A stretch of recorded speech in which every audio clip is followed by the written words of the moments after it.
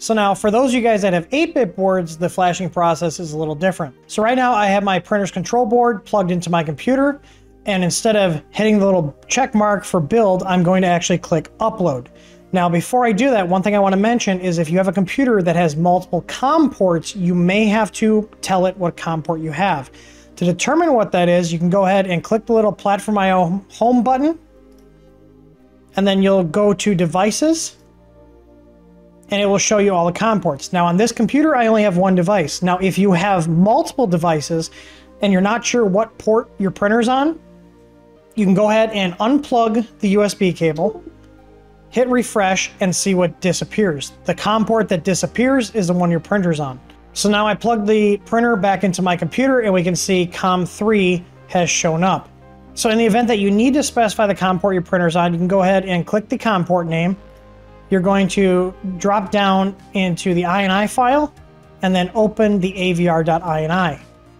Now, depending on what type of board you have, you're going to need to make the change in a different section.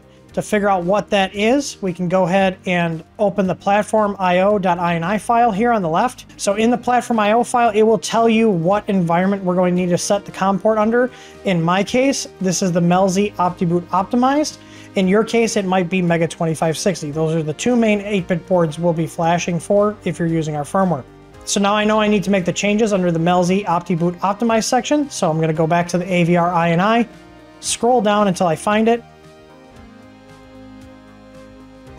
And you can see it here at the bottom. I'm going to remove the little pound sign in front of upload port. And I'm going to get rid of the COM1. And I'm going to paste in that COM port that I copied from earlier. So now the firmware knows that our printer's on COM3. At this point, I can go ahead and hit the upload button. And now it's going to compile and then upload to the board.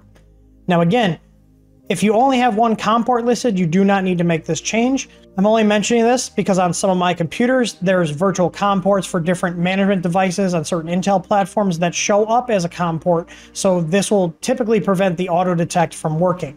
So that's why we have the option here to specify the COM port to upload to the board. So as you can see here, it went and compiled the firmware, and now it's going to be uploading the firmware to the printer's control board.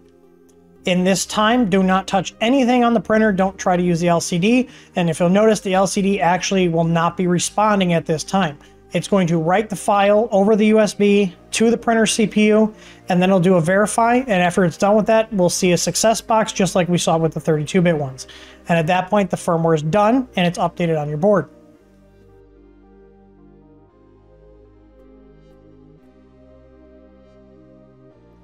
So as you can see here, we have a success at the bottom. If we look at the printer, when you turn it on, you'll see our logo and you'll see the version number of the firmware you just uploaded to it.